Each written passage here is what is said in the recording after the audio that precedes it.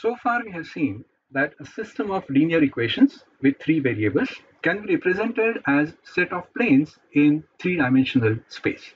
And if we replace one of the planes in such a system by its linear combination with another plane in the system, then it amounts to the rotation of that plane. And because such a rotation occurs about their line of intersection, it does not disturb the solution of the system.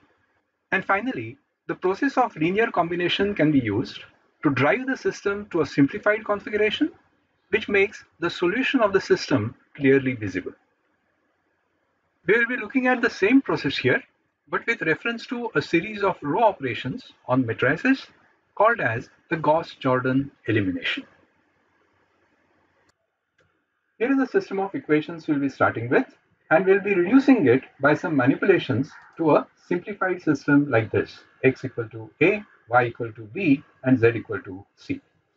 Of course, these operations can be done using matrices as well. So we'll first represent this system as this matrix, the so-called coefficient matrix, because it carries all the coefficients of x, y, and z in these equations here. To this matrix, if we append the right-hand side of the equations, you'll get what is called as the augmented matrix. So we'll be starting from this augmented matrix, do some row operations, and ultimately reach a matrix that represents this simplified system or our solution. So here is that simplified matrix. So you can see, except for these diagonal elements which have coefficients 1, everywhere else we have the coefficients 0.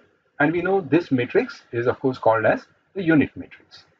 Now, while we are doing these operations, we'll also be watching this pane where we'll be looking at the process graphically. So we'll start with some coordinate frame and start representing the three given equations as planes. Let's now do our first row operation.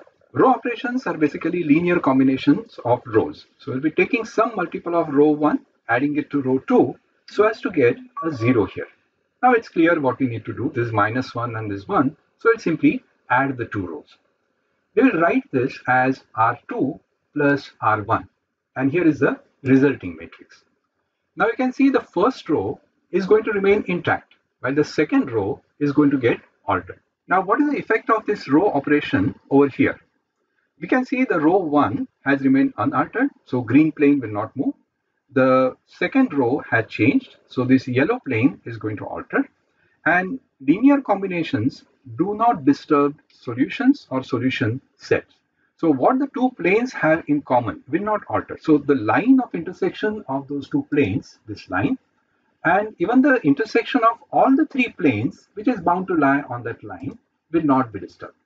And what it amounts to? Well, it amounts to the rotation of our second plane, the yellow plane, and it will assume a new position.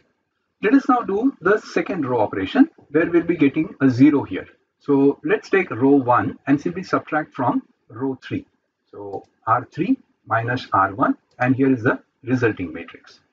Graphically speaking, the green plane has not moved, but the red one would, keeping what they have in common intact. So that's their line of intersection. So this row operation amounts to rotation of this red plane about the common line of intersection of green and red. With the next row operation, we'll try to get a 0 here, and we can do that by taking twice the second row and adding it to the third row. So here is the row operation and the resulting matrix. We got this 3 and 9. So we divided row 3 by 3 to get 1 and 3 here. Graphically speaking, that will keep the yellow plane intact. So this will not be moving at all, while the red plane will be rotating about their common line of intersection here like this. Now watch as it assumes its final position. The final position of the plane is now parallel to the xy plane, and this is very useful because it is going to intersect only the z axis. And perhaps now is a good time to take a step back and have an overview of the process of what's going on.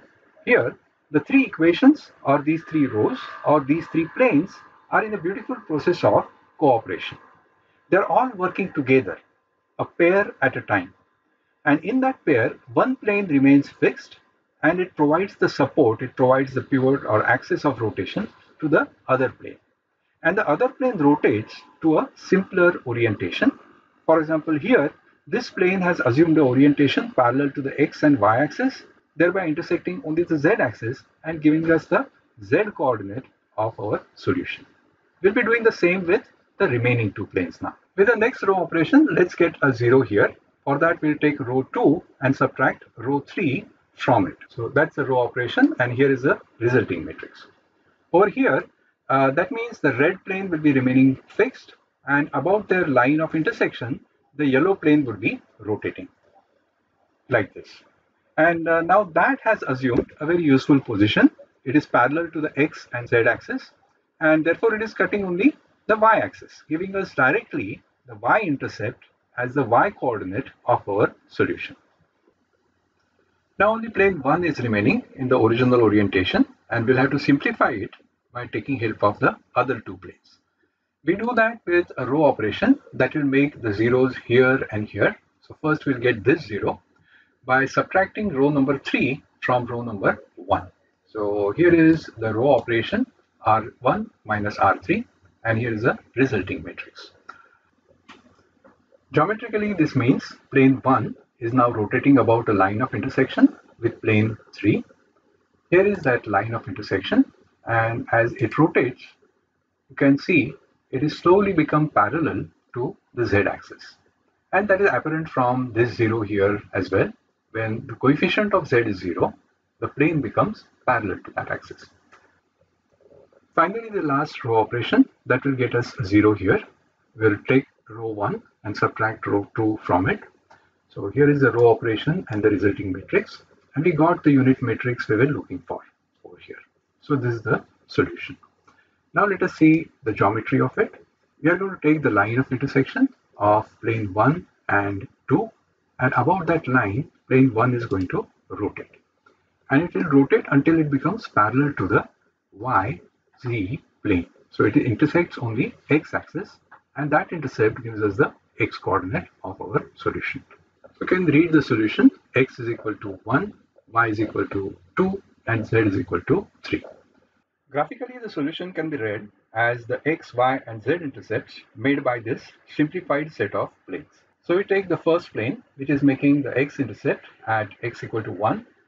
Then we take the second plane, which is making the y-intercept at y is equal to 2. And then we take the third plane, which is making the z-intercept at z equal to 3. So x equal to 1, y is equal to 2, and z equal to 3 is our solution. This is the Gauss-Jordan elimination process.